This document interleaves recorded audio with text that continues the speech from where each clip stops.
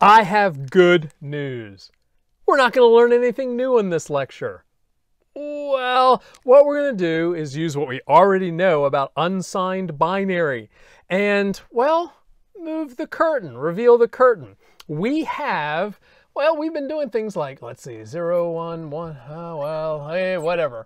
All right, so I've got a binary number up there, unsigned binary. And so this is the ones place, the twos place, the fours place, the 8, 16, 32, 64, 128. All right? And so in order to calculate what integer in decimal this represents, all we do is add 128 to 32, 160, plus 16, 176, plus 4, 180. Now, here comes the curtain reveal, right? We've got a point there. Now in decimal, you're used to having a point, right? You're used to having a point, and everything that goes to the left of that is increasing powers of 10. So you have the 10 to the 0 place, 1, 10 to the 1 place, 10, 10 to the 2 place, hundreds, 10 to the 3 place, thousands, and so on, right?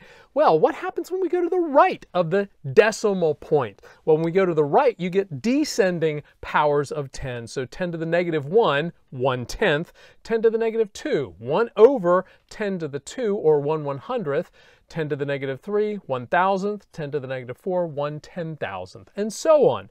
Same thing happens here whenever we're talking about binary. This position right here is the, well, we'll go ahead and write this in the powers of 2. So this is 2 to the negative 1. So we'll put a 1 there, right? Maybe a 0, 1, 1, 0. So this position right here is 2 to the negative 2, 2 to the negative 3, 2 to the negative 4, 2 to the negative 5, and so on. So what does that mean whenever it comes to computing what this equals? Well, we've already shown that this is equal to 180. What is this portion equal to? Well, there's a 1 in the position for 2 to the negative 1, which is 1/2, right? And then there's also a 1 in the 2 to the negative 3 position, or 1 over 2 to the 3, 1/8. Then there's also a 2 to the negative 4th position with a 1 in it. That's 1/16. So it turns out that this is equal to 180 plus 1/2 plus 1/8 plus 1/16, which is equal to, well, let's see. We've got 2/16 there and 8/16 there, so it's 11/16. So it's 180 and 11/16, right? Now, what about going the other way? And before we do this, let's go ahead and we're just going to go and let's make one of my little weird rectangle things here, except this time we're going to put a point in it. I'm going to put a point right there, all right? Which means everything to the left is going to be increasing powers of 2. So this is the 1's place, the 2's place, the 4's place, the 8's place. So the largest value we can represent with those digits is 15. Now we're going to go the other way. So this is 1/2, or 0.5. This is 1/4, or 0.25. This is 1/8, 0.125, and this is 1/16, or 0.0625. All right. Now, let's go ahead and make a conversion. Let's see, how about doing, let's just do something simple like 3.5. Now, whenever we did this in unsigned binary, the process was quite simple. We figured out what the largest power of 2 was that we could take out of the number we were trying to convert. So the largest power of 2 we've got out of 3.5 is 2. So we put a 1 in that position, which means there's 0 8s and 0 4s. We'll pull out a 2, we're left with 1.5. All right. Next largest power of 2 is equal to 1. So we pull out a 1, and we're left with 0.5. All right? Next highest power of 2, 0.5. We put a 1 there. That pulls out a 0.5. We've got 0, so all the rest of these positions are just equal to 0. Great. So 3.5 in binary is equal to 11.1. All right? Well, that sort of works, except we do have a little bit of a problem here. In fact, let me go ahead and erase this a bit, give us some room to work with.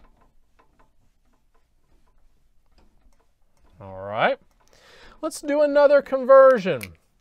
And I'm going to also do that same little diagram here. So we've got a point here, which means this is the ones place, the twos place, the fours place, the eighths place. And let's go south a little bit. So this is 0.5, this is 0.25, this is 0.125, this is 0.0625. All right, this time let's do 5.3. All right. Now, if we do 5.3, what we do is we find the largest power of 2 less than equal to 5.3. Well, there's a 4 in it, so we pull a 4 out. That gives us, what, 1.3? All right. Now, what's next? Well, we can pull a 1 out, right? And that puts zeros in the 8th position, zeros in the 2 position, which actually kind of works out, right? 4 plus 1, we already know that 0101 is a decimal 5, which is equal to what our integer portion of this fraction is. So we pull out a 1, all right? And by pulling out a 1, we get 0.3, all right? Now, what's the next largest power of 2? Well, the next largest power of 2 is not 5, so 0.5, excuse me, so we put a 0 there. It is, however, 0.25, so we pull out a 0.25, and we get 0.05, all right? Right? What's the next largest power of 2? Well, turns out that 0.125 is too big. 0.0625 is too big, so there are the zeros in those positions. Well, let's extend this a little bit then. How about 0.0, what is that, 3125? All right. Yeah, we can pull one of those out. So minus 0.03125. And so this becomes what? How about, let's see, what is that? 5781, 0. There we go. So it's 0.01875. We're still not to 0. And that's the goal whenever we're converting from decimal to binary, right? We keep pulling these powers of 2 out until we get a 0 value there, right? Well, I guess we need to extend this.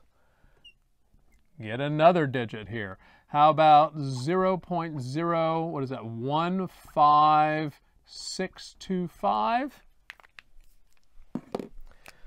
Is that big enough? Yeah, we can do it. So we put a 1 there, and that means we can take this 0.01875 and pull out a 0.015625. All right? So this becomes 25130.0, okay? We're getting closer to 0, but we ain't gonna get there yet. Now I know some of you are optimists. You have faith that if we keep doing this long enough, eventually that'll get to 0. Nope, won't.